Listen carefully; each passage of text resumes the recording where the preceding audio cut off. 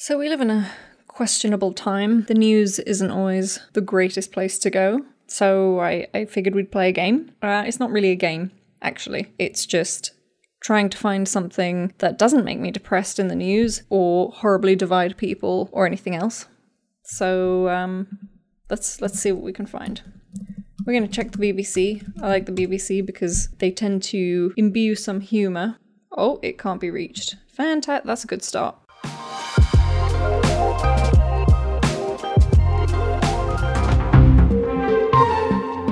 News. BBC News. What the hell? Okay. Oh, I got the website wrong. Alright, here we go. Let's try to find something funny. Right. Well, this is a good start, isn't it? Can't even get a rocket into space. Jeez. What about this? Cyprus to pay for holidays of infected tourists. Cyprus has pledged to cover the holiday costs of anyone who tests positive for the virus after travelling there. Alright, that's a good deal. How many people will try to actually intentionally get infected in order to get their holiday paid for? I guarantee there'll be a few people who will go to Cyprus solely on the basis that they catch corona while they're there, and then be like, hey yo, this is your fault. I want my holiday paid for. Guarantee they'll do that. There's gonna be a few. You know, how will they judge who's bullshitting? How will they judge who went there on purpose? We've got to find a way. What else can we find? Not a whole lot. Not a whole lot is funny. Young musician stuck in a German castle for 70 days. Let's try that one. So we've got a Bolivian orchestra that is stuck. Where in Germany? Rheinsberg Palace. A moated castle, home to generations of German royalty and aristocracy. Hour and a half's drive northwest of Berlin. Not a bad place to be stuck, to be honest. Oh, then again, if it's your first time out of your home country, you probably don't want to be stuck anywhere. So that kind of sucks. Our bus broke down on the motorway. I remember joking that this was bad luck and perhaps our concerts would be cancelled. Oh no, buddy. It was gonna be way worse than your bus breaking down. Little did you know you were going to be stuck in a 600-year-old palace surrounded by woods home to 23 packs of wolves. Wow. So essentially, they arrived, their bus broke down, news broke that Berlin imposed a ban on gatherings of 1,000 people or more, so they knew it wasn't going to happen. Performances were cancelled. Then Bolivia said, we're closing our borders, nobody can come in, not even the people who are from here. So they got stuck. There are worse places to be trapped. When I wake up, I watch the sunrise over the forest and the lake. Back home, I only hear the sound of traffic. Well, there's an upside, I guess. There really could be worse places to be stuck than a German palace. I mean, that's pretty lucky. If you're gonna be stuck anywhere, that's probably it. What else we've got? Nope. US and Canada. There's gotta be weird shit going on in North America. We've always got weird shit going on. You know, I came here to laugh. I came here for a smile. I came here to find a diamond in the rough, and I don't know if— oh, wait a minute. Hang on. Canada tow truck turf wars lead to nearly 200 charges. Police allege competition for control of the towing market has resulted in a scene of violence in the region. Oh, here we go. Rival companies resorted to murder and arson as they sought control of Toronto's towing market. Tow truck companies would hire fake drivers to stage accidents on roads and in parking lots. No, come on, this is a show. This is a TV show, not real life. No, come on. It's supposed to just be towing cars. Oh my god, can you imagine? Can you imagine the programming? AMC pick this up, HBO pick this up. Sit Back, The Wire. Sit Back, Breaking Bad. F***ing Greater Toronto area towing truck companies are where it's at. Rival companies were allegedly fighting over not just the profits of towing vehicles, but subsequent insurance frauds. Illicit income, territory wars, 30 arson attacks, multiple drivers have been shot at or killed. Absolute crime spree. Happened last summer. They've had nearly 200 charges as a result. They worked with complicit auto repair shops, car and truck rental companies, and physiotherapy clinics. It's like a whole ring. Who's the Walter White? There's gotta be a Walter White in charge of all of this, right? There's a kingpin. Not even a Walter White. What's his name? Gus Fring. There's gotta be a Gus Fring. You know what? I'm gonna have to come back to this. Police expect more arrests to follow in the coming months. They've called on governments to pass regulation for the towing industries. It was so bad, they've now got to regulate towing. You know there's going to be a TV series out of this. Give it some time. Give it some time. You know, 15, 20 years down the line, somebody goes, you know what, there was some really weird shit that went on in the towing industry. We could make a series out of that. And everybody will be going online to be like, is this real? Yes. Yes, it was. The Great Canada Tow Truck Turf War of, I guess, 2019 it was. That was real. That was a real thing. And it will bring so much joy, as it has to me today. Can't make it up. Alright, let's head to entertainment and arts. See if there's anything bizarre that people are doing. Nope, nothing funny here. That's for damn sure. Oh god. When front page level shit ends up in entertainment and arts, that's when you know you're in a dark time. Ooh. Chrissy Teigen's removing her breast implants. Yes, that's definitely news. I definitely needed to know that. Why? Oh god. Why make an article out of that?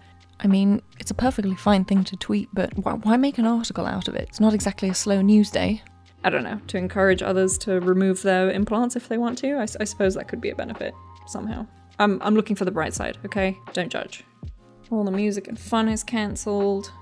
Rowling surprises fans with political fairy tale. It's a children's story. It's a children's story that's a political fairy tale. We should just be able to, you know, have a fairy tale without political implications. That would be nice. Published in installments, let's see. Okay, that's creative. I think it's fun, especially if you're J.K. Rowling and you're a... God, how much money does she have? Is it billions? Probably. No, it's probably in the millions. I'll have to check that. And you know, you don't have to worry about your bills, you don't have to worry about your rent. You can just be creative, write some stories, publish them daily on your website, know that millions of people are gonna come and check them out.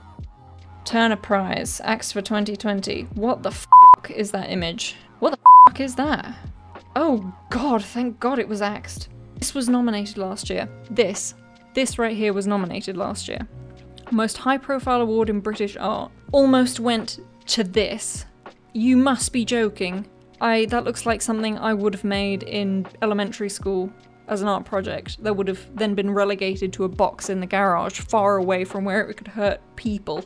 You know, BBC sometimes puts up images that, you know, are technically accurate and representative of what's going on, but clearly have been chosen because somebody finds it funny and somebody wonders if other people will pick up on it. I'm wondering if they're actually better than this. Don't tell me this man's work was nominated for the largest high-profile award in British art, and this face here is the best of his work. Like, this guy in the foreground that they've blurred out actually looks alright. He could look a bit Muppety, you know? Kind of cute.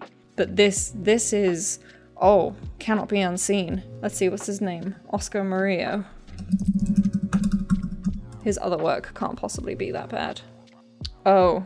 Oh no, they are that bad. Oh no, they are weird. Oh god. Why? Holy shit. I'm so sorry I've brought that upon us. Oh. Okay, well, money's going to better things, I guess. That's a win. How about the UK? Anything weird back home? It's all too serious. It's all far too serious. Yeah, well, I think we're good. You know, let's venture to my local. There's always some weird stuff going on here. Do we have anything good? Is the MyPillow guy the future of the Republican Party? The MyPillow guy being the future of anything is questionable. Why would he be the future of anything except his own MyPillow thing? Oh god, this guy freaks me out. He's really weird. Oh, I see. It's an opinion saying he may play a role. He's a former crack addict, retired card counter with a history of bad debts, near-death experiences, and soured marriages before fully accepting God into his heart. And now he's worth a fortune. You can do anything. Wow. Such a past might be a liability for someone thinking about moving into a life of politics. I'm sorry, what year is it? I think we're past that. We're in a post-liability age now. If anything, that'll be a plus for him anyway. I'm not sure I want the MyPillow guy making legislative decisions on my behalf, but, you know, anything can happen.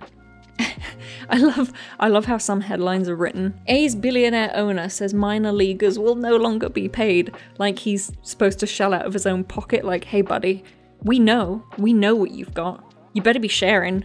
And he's not. Everybody's anxious and depressed. Housing is expensive. What? Surgeon. Tinnitus? When the ringing won't stop, do this. And apparently the answer is to put a bottle of baby oil with the cap onto your ear. Good, I'm glad they solved this vague fucking headline in the image. Now I don't have to click on it. I'll just, next time I have tinnitus, I will just put a bottle of baby oil to my ear. That's the cure. Yeah, well, that's it, I think, on the news front today. What can I say? We found some gems. We found some good stuff. The Canada tow truck thing, I think I'm going to have to investigate more. That's just a thing of beauty. That sounds like it's got a million subplots going on. If it's not a Netflix special by 2035, I will be very upset. So we'll have to keep an eye on that one. Anyway, until the next slog of news, let me know what your favorite news nugget was, and for the sake of a small intermission in the middle of the catastrophic abyss we currently live in, please share any gems you find so we can collectively remember what levity is like for a second. Even when the good fights are being fought, a laugh a day keeps imminent mental health collapse away. Cheers.